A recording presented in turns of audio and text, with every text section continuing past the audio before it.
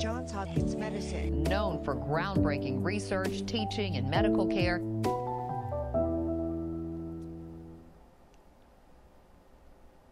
Welcome to Facebook Live from Johns Hopkins Medicine. I'm Elizabeth Tracy. And I'm Ilana Ickow. I'm a craniofacial orthodontist. Jordan Steinberg, pediatric and craniofacial plastic surgeon.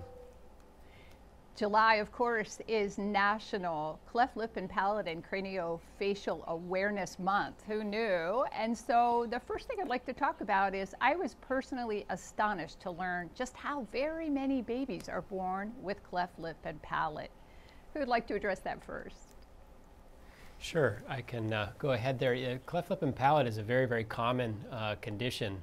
And here in the United States, it's about 1 in 700 to 1 in 1,000 babies that are born every year with a cleft palate, cleft lip and/or palate. It really ends up being the second or third most common birth anomaly that we see.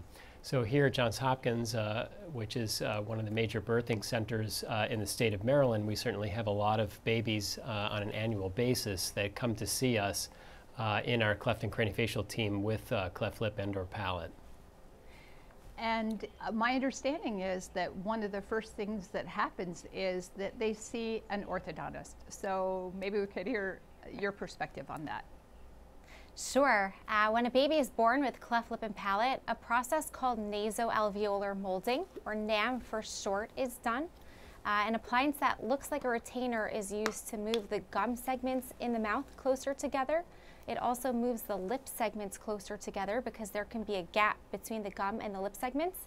And it also gives the nose a more ideal symmetric form because the nose can be asymmetrical and have an abnormal morphology. And this process is started within the first few days of life and can last 3 to 6 months depending on the severity of the cleft. And the goal is to give the mouth and the nose a more normal anatomy to give the surgeon a better starting point for surgery. Now, does this compromise this brand new infant's ability to feed? No, it doesn't. It actually makes it easier for a lot of babies to feed. So babies with cleft lip and palate cannot breastfeed because they can't create a suction in their mouth because there's an opening in the roof of the mouth. But the appliance provides a hard surface for the baby to squeeze milk out of a bottle, and there are special bottles that they use, but it typically actually makes it easier to feed. And is that appliance something that you also are responsible for fitting? Yes, I make the appliance, I fit it, and there are weekly adjustments to the appliance. So every week the baby comes in and I make small adjustments to the appliance, and over time it moves the gum and lip segments closer together. When would a baby then have his or her first visit with a surgeon? Thanks for the question. You know, we have a good fortune here at Hopkins now of having an orthodontist full-time, and so it's been of great benefit to include the orthodontist as well as our nurse coordinator at even the prenatal consultations. So today, we have very good success even at the screening 20-week ultrasound for pregnant moms. If a cleft lip and/or palate is identified at that time, we try to set them up with a visit right around that time period with our team to help get some information about what may be ahead. And we've found that many families really benefit from that experience because of the preparedness that they can gain prior to the birth of their child. It makes it less overwhelming on the day of birth to not have to get all of that information at once. And some of the things that we concentrate on are feeding, as we just mentioned, particularly if there is a cleft of the palate involved. That's when we have a need for a special type of bottle, so we will give that bottle to families at the time of the prenatal visit. We will meet with the orthodontist because if the baby does in fact have a complete cleft that extends through the lip and palate, then he or she may benefit from that process of molding the lip prior to the first surgery. And then we kind of transition into a discussion about, you know, what are the major surgical milestones during that first year of life, and that would include repair of the cleft lip, usually around 3 to 6 months of age, and then the palate surgery, which is going to follow that somewhere between 9 and 12 months of age, so a little bit later, just before the speech is coming into play. I just want to remind all of our listeners to please go ahead and send us your questions on Facebook Live. We are absolutely happy to address those. And I'd like to go back then to this idea that you've brought up, that in fact, a lot of the time, cleft lip or palate, or both of those together, are discerned by ultrasound at the 20th week of pregnancy. Is that right? Yes, the so-called level 2 ultrasound that all moms will get as a normal screening today has a very, very good degree of accuracy of picking up a cleft lip. Sometimes the baby's hand may be covering the face and you may not get a good view, but oftentimes if there is a cleft lip present, it will be detected as part of that screening ultrasound, and then we may get word in our team about that family and offer to them the chance to come in and meet with our team early to get additional information. So many, it seems like, procedures being done in utero these days, but I guess no repair of that particular thing in utero yet. Yeah, that's a really good question. There was a lot of research into that a couple of decades ago, with the idea being that fetuses actually could have the potential for scarless wound healing, and so there was a lot of interest in looking at that concept. But of course, there are many risks involved with considering such an idea, and although it's been done in some other fields, we're not quite there yet in terms of facial surgeries, with the risk-benefit balance. But scarring is one of the things that comes up in our discussions all the time, and how to optimize and make that cleft scar as minimal as possible. Well, probably both of you are able to address that issue, I suspect, because I bet the orthodontist is involved also.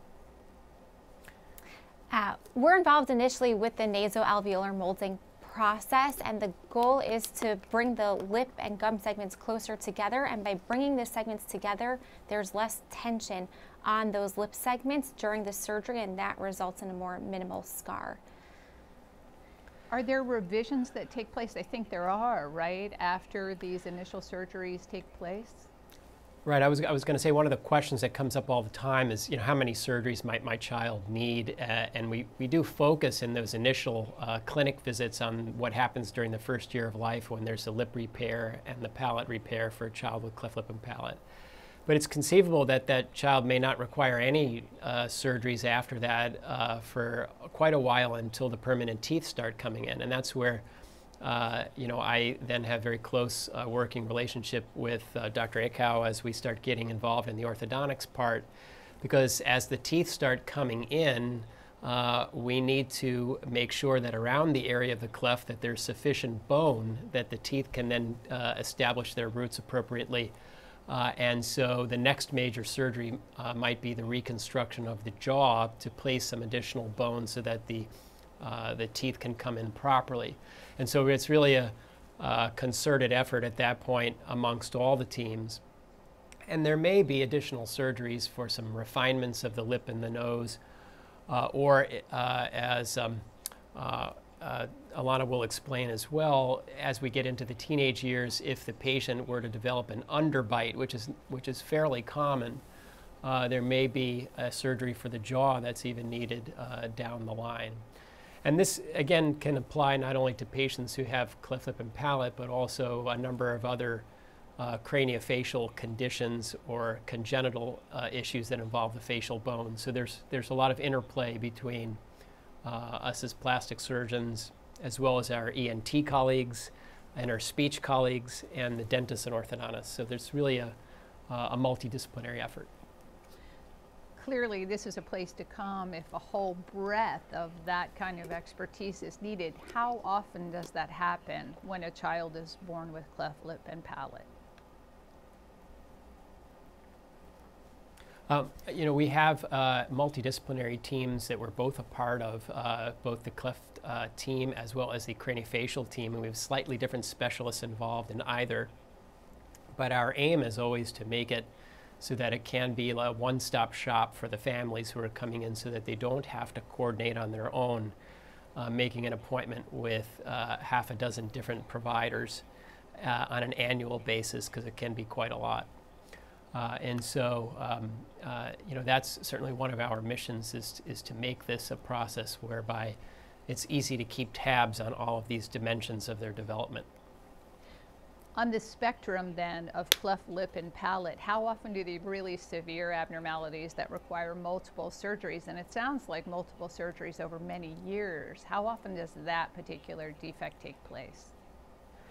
We tend to say that the average scenario, let's say, of a patient with a cleft lip and palate might require something like 5 surgeries over the course of their childhood. But we've certainly seen patients that have required more trips to the operating room. But I have to say, and just as Ilana pointed out earlier, we certainly try to minimize the number of major surgeries that a child will go through. And so all of these efforts to coordinate amongst specialists are really focused on trying to optimize the conditions so that each time we do a repair or do a procedure, we're doing it under as ideal conditions as possible to really minimize the number of procedures overall that they may need.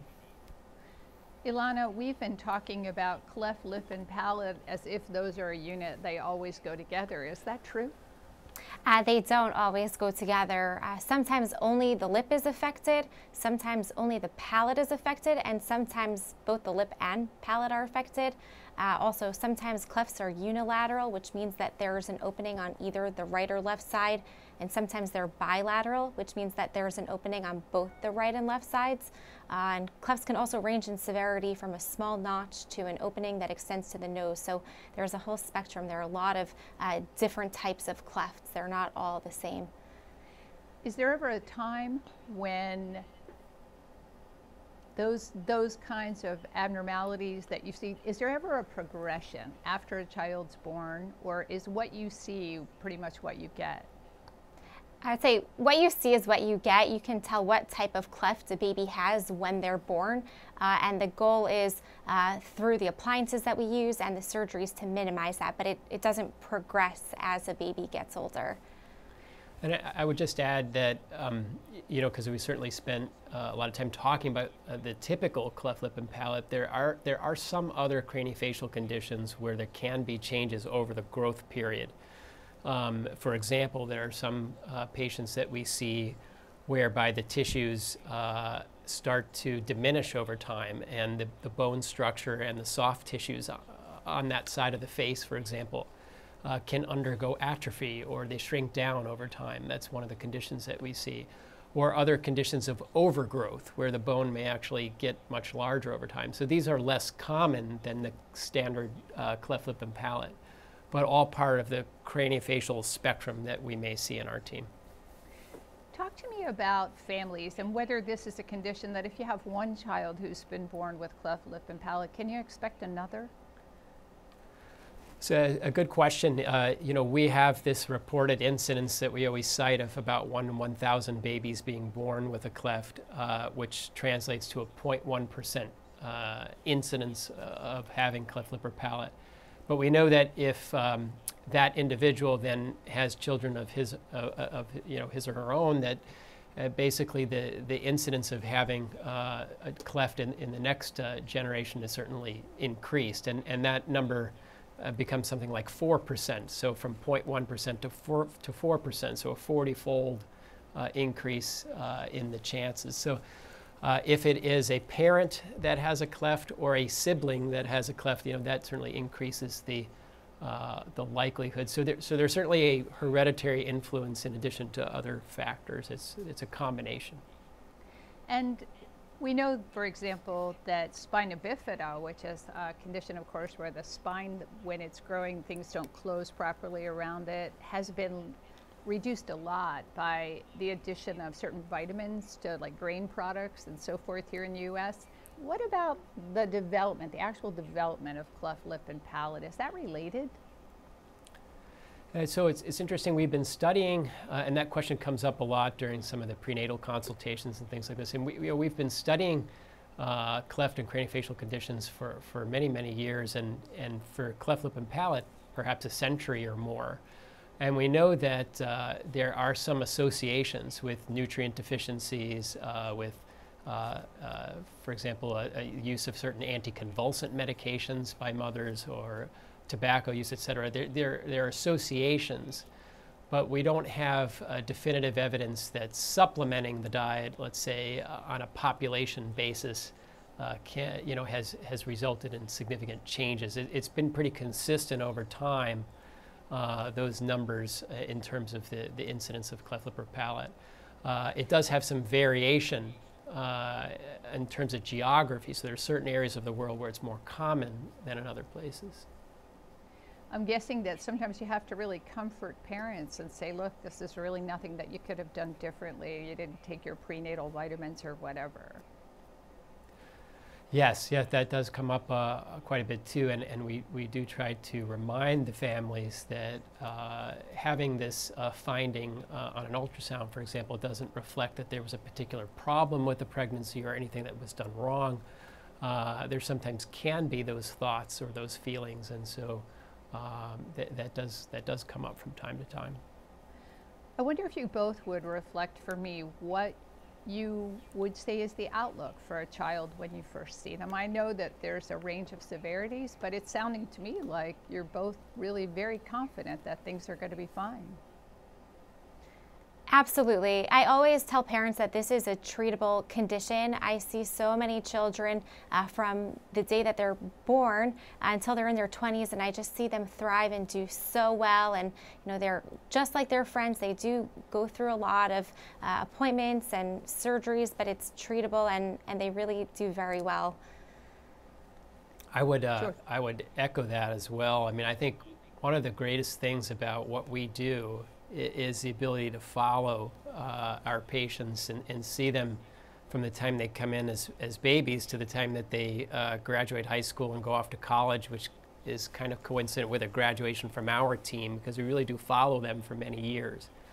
And so we're really attuned to their whole development, their psychosocial well-being, as well as all their medical needs. And so, we have that privilege of seeing them over that period of time. And I would say that from that perspective, we certainly know that these conditions haven't stopped many of our patients from achieving anything that they wish. That's a beautiful message. Anything else either of you would like to add? I'd just like to add a note too, that one of the questions that comes up a lot is about coverage for these, insurance coverage for these procedures, and of course we have differences with the way that we have medical care in the United States versus other countries, and a question that sometimes is on people's minds is whether any of these procedures are considered cosmetic. And I think we all certainly feel that these procedures are reconstructive in nature. As we just mentioned, we're trying to really rebuild and restore a sense of whole self and of the normal anatomy. Most of the families we encourage very early on to check with their insurer about their care plans in a special needs circumstance. But for even those families that don't have plans that have a lot of information about that, or where they feel that there may be less support, there are statewide programs, and especially here in Maryland and many other states, where families can get those resources. And our coordinator, Kim Seifert, who's been working with the Cleft team for over 20 years, has helped many families get that statewide assistance that they need, and that has supported them through not only the surgical care for me, but also the dental and orthodontic aspects as well. That is very good news. On that up note then, thank you both so very much for joining me. Thank you. Thank you so much. That's Facebook Live from Johns Hopkins Medicine.